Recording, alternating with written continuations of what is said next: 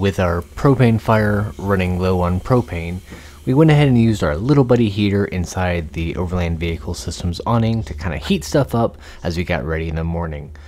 The fog was low, in fact it was obscuring part of the mountains around us, and it was a gorgeous way to wake up.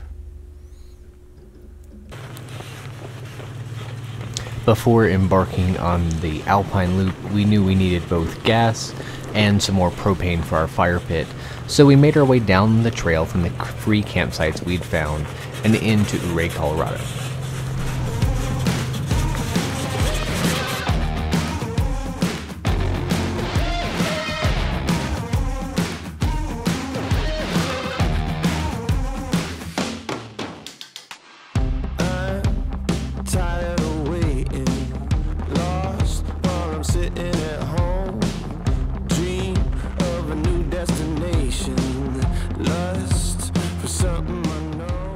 After spending way too much on gas and fuel, we stopped at a little public restroom in a park, and while everyone was using the restroom, I found out this wall is bolted for climbing, so that's on my to-do list when we come back.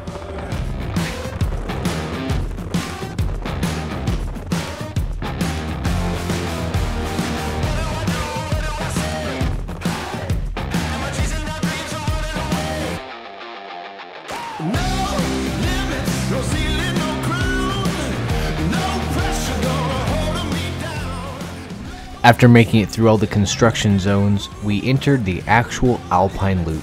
This has been on my to-do list for probably 10 years, and it was a dream to finally be able to tackle it. The trail up to Engineers Pass wasn't super difficult. I definitely recommend having four-wheel drive and a good amount of ground clearance, but it was a fun technical trail.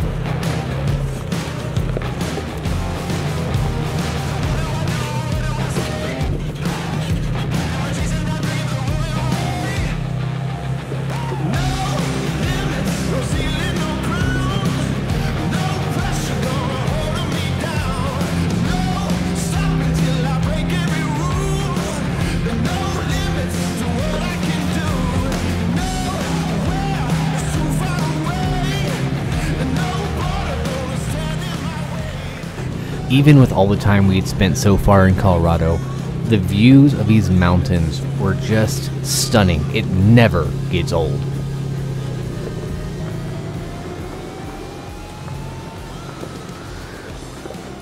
Who needs coffee when you have roads that are this narrow with that much of a drop? That is guaranteed to wake you up in the morning.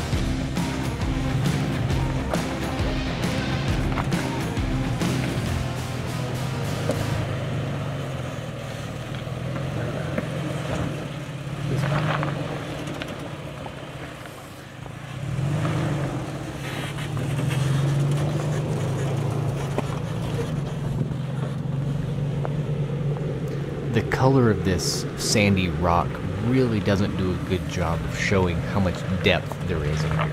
There's definitely a few spots where we had to spot just because the shelves were larger than they looked. I think this is the only time where we caught a differential, but you know, it happens occasionally on the trail. Perfect. Now try and come this way. Yeah. Keep coming, I'm watching. All right, cut it back. Cut it back, this way.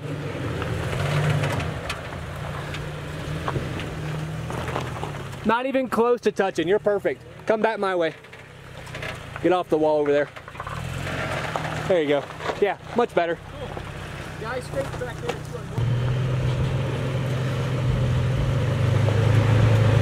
Perfect, just like that.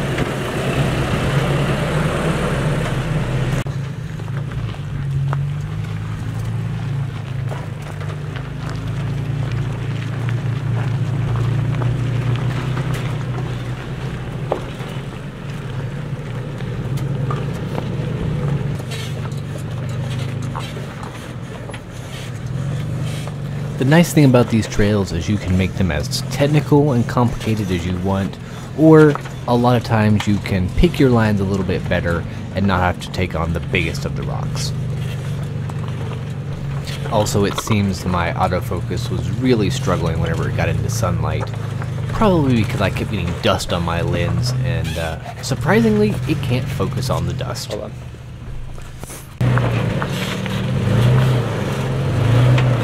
Straighten it out.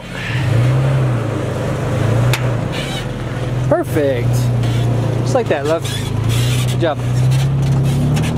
Out. Keep it. Crank it. Okay. You're gonna have to do the same thing she did, I think, and back up once. But come on.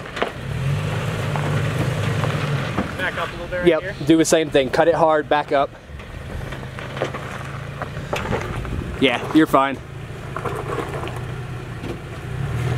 Cut it all the way, all the way. You got it right there. That's it. You're up. Well done. Want us to hang back and watch you? We had a husband and wife coming behind us in that Grand Cherokee, and Doing it great. did surprisingly well. We stopped to help spot them a couple times, Okay, and then come my way. eventually we noticed they were no longer behind us. I'm guessing after the tire got 2 feet off the Awesome. ground a couple times, the wife decided Nice job. maybe a different trail.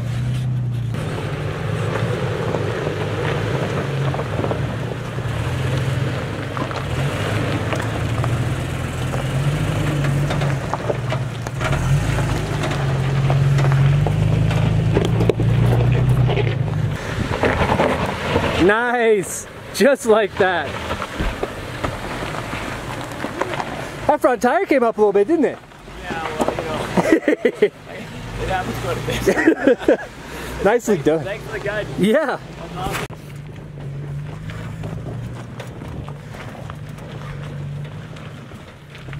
Though it was slow going, we found this to be one of our favorite trails from this entire trip.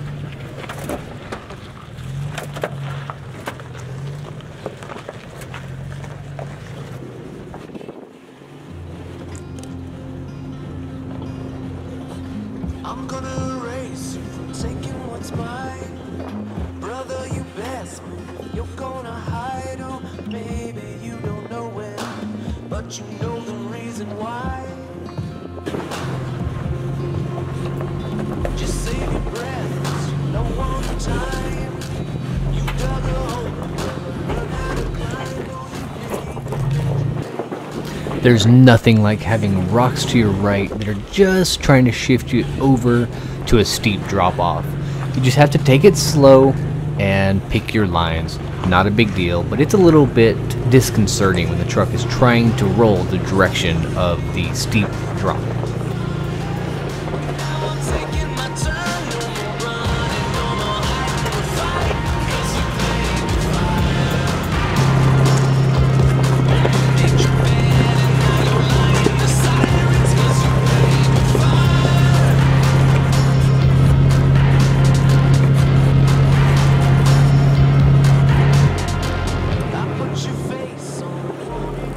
As we entered more of the alpine tundra, the terrain changed, and yet again, we were just blown away by the beauty of Colorado.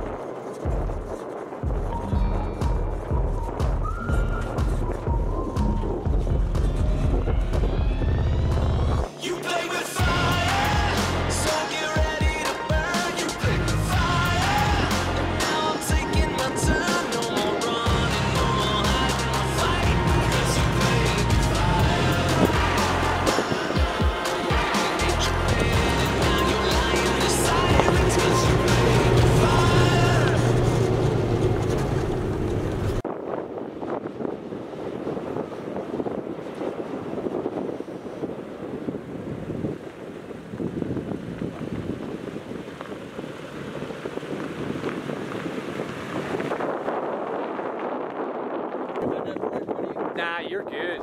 After making it to the top of Cinnamon Pass and crossing over to the 12,000 foot mark, we continued on our way around the Alpine Loop.